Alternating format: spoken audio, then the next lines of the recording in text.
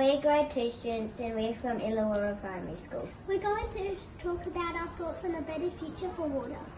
Water is important because humans and animals need water to stay alive. We are lucky to have enough water to wash clothes and things in our house.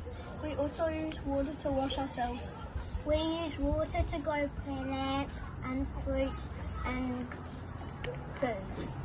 We are so lucky in Tasmania to have clean water coming straight out of the tap. In some parts of the world, some people don't have clean water and must boil or filter their water. We hope people only use water when they have to. For example, when you're brushing your teeth, you only need a little bit and shouldn't leave the tap running.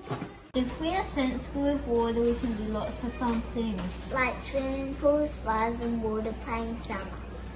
We like how some electricity is made from our water.